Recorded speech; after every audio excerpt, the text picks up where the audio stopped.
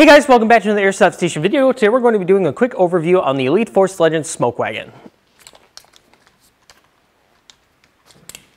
Let's get right into the video. So, taking a look at this bad boy, this little puppy's going to shoot 336 feet per second. It is a 6-shot revolver and it does come with proprietary shells, which you can order separately if you would like.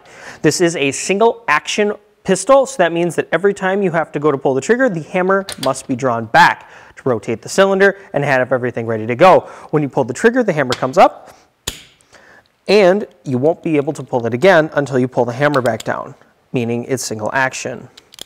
The pistol also does feature this nice little flip to the side, and in order to rotate the cylinder to unload the shells, the pistol will have to be at half cock, which is in the middle, and now your cylinder will rotate freely. In order to retract the shells, there is an extractor on the underside of the pistol that you can use to extract the shells. This is what the shells look like. There are 6 of them. They come in this very nice nickel-plated color, just like the rest of the pistol, and the round does go in the back of the gun. Which is very nice about this compared to some of the other pistols on the market. You do not actually have to take the shell out of the gun in order to put the BB in it. The BB could just simply be put in the back, rotate the cylinder, place another BB in, so you don't actually have to take out the shells in order to operate the pistol.